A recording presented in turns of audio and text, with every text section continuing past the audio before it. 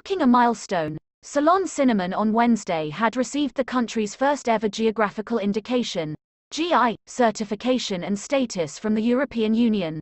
The outcome was a result of a painstaking, decade-long, arduous endeavour led by the Sri Lanka Export Development Board under the Ministry of Trade with the support of numerous public and private stakeholders. The Export Development Board said GI registration has the purpose to differentiate Ceylon cinnamon in the EU market from its substitutes of lower quality. GI will act as a source of competitive advantage which will help to increase market differentiation, product turnover and allow for a premium price from the consumer. An enhanced competitive position of Ceylon cinnamon in the EU market will have a positive impact in terms of an increase in exports for Sri Lanka, higher income and employment generation across the cinnamon value chain, benefiting about 30,000 stakeholders involved in cinnamon production and processing.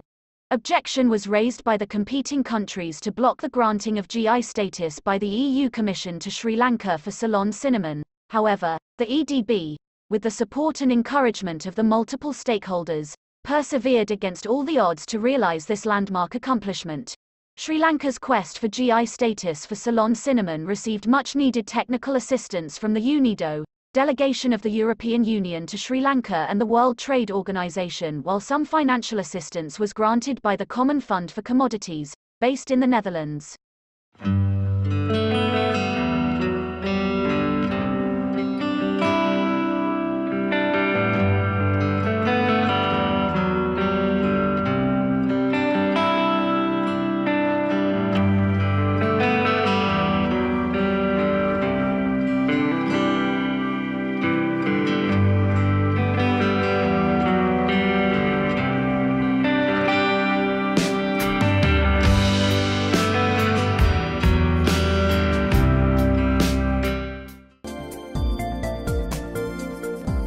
For more latest news, subscribe to FTTV.